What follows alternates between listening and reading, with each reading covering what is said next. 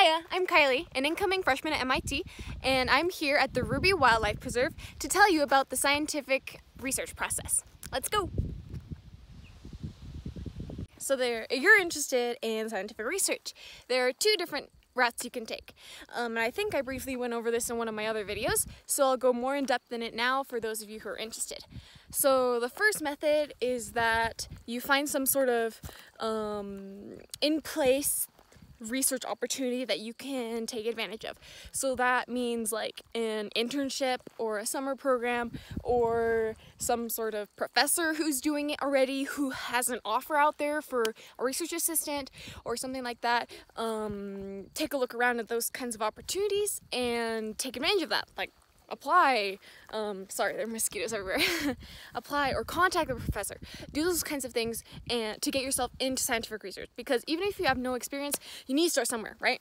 So that was the first option. Option number two, sorry, so many mosquitoes, is that you start your research yourself. So if there are no opportunities around you, like that happened to me because I live in a small town, middle of nowhere in Idaho, you have to create your own research. And so what you end up doing is you look for some sort of place that you could do research at, like a university or a local community college or even your own house. And then you look for some sort of problem or some sort of new innovation that you're interested in, and then you just go for it. So for me, it was astronomy, and so there was a local observatory, so I went there, and they had some photography equipment and some photometry equipment, so I did some photometry, observational astronomy work, and it was actually in detecting exoplanets, so I just learned how to do it all by myself with some little help on how to operate the telescope and stuff from the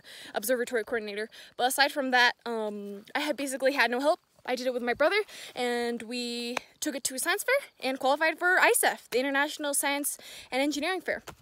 So things like that can happen to you if you go for it by yourself, and it'll also give you a good story to tell to college admissions officers when you do your essays and other interviews and stuff like that for college, because they like to hear about innovation and being proactive and those kinds of things, and oftentimes that comes with doing your own research. So those are the two options that you have for scientific research, and I hope that at least one of them sounds appealing to you. So I thought it'd be boring to stare at me the whole time while I'm talking about this, because we're out in the middle of the Great Nevada Wilderness, so I thought I'd show some shots of the beautiful landscape and the things I experienced here while I was camping here, while I give you guys some tips. So let's go ahead and do that.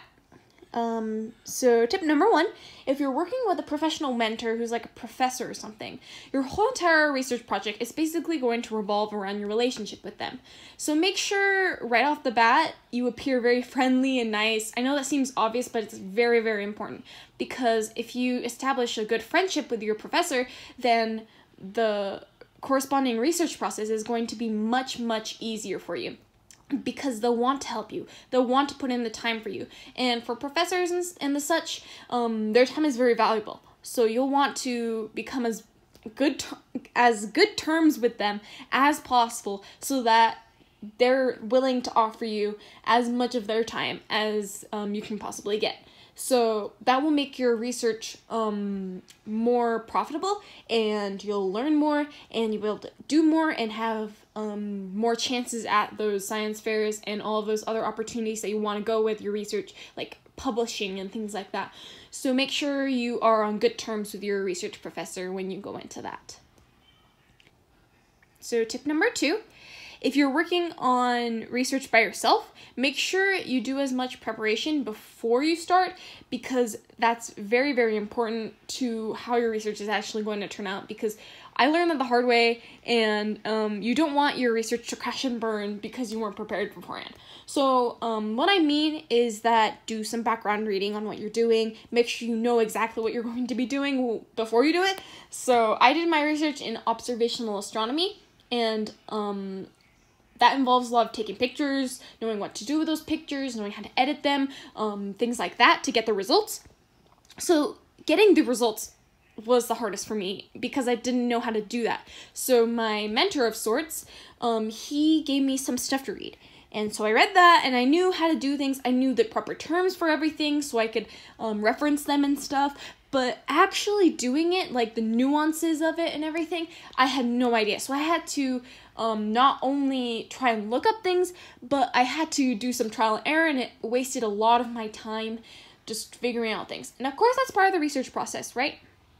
But the point is, you should try and be as prepared as possible beforehand to limit your wasting time. Okay, so tip number 3, the final one, I guess. Make sure you know what route you want to take with your research. Where is it ultimately leading you? Do you want to go to scientific competitions? Do you want to be published? Do you just want to learn more about your field? Do you want to explore your scientific interests? What kind of route are you looking to pursue with doing research? Because if you don't have some sort of end goal in mind, you won't feel like you need to push through. And the more incentive you give yourself, the faster you're going to work, the better your results are going to be, like the higher quality things are going to be, because you care more about it. And so make sure you have an end point in mind when you start entering your research.